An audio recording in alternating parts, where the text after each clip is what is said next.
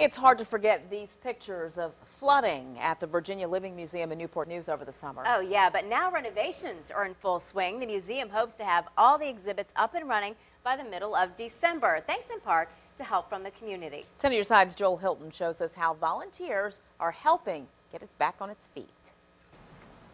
A dreary day outside the Virginia Living Museum in Newport News makes the perfect setting inside for some local high school students lending a helping hand. We are painting the Virginia Living Museum. We're helping out and helping the community.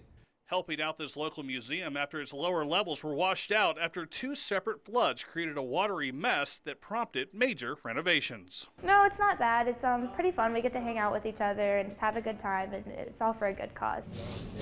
A good cause indeed. These Peninsula Catholic juniors are putting the books on hold for the day and learning some good hands-on skills that will help them and the museum out in the future.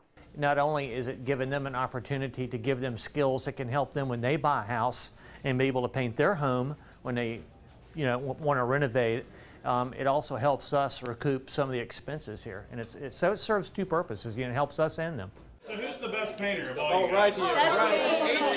Many of these students have seen the sights and sounds that the museum has offered in the past, and they want to make sure folks will be able to enjoy it for years to come.